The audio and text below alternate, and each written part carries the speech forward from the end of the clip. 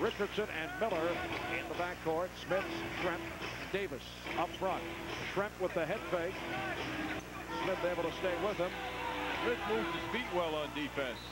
Whoa. And Darell Garretson calling the foul on Oakley. And you can see Reggie Miller shaken up. Did he call a foul, Marv? No, apparently did not call a foul. At first, I thought he indicated it.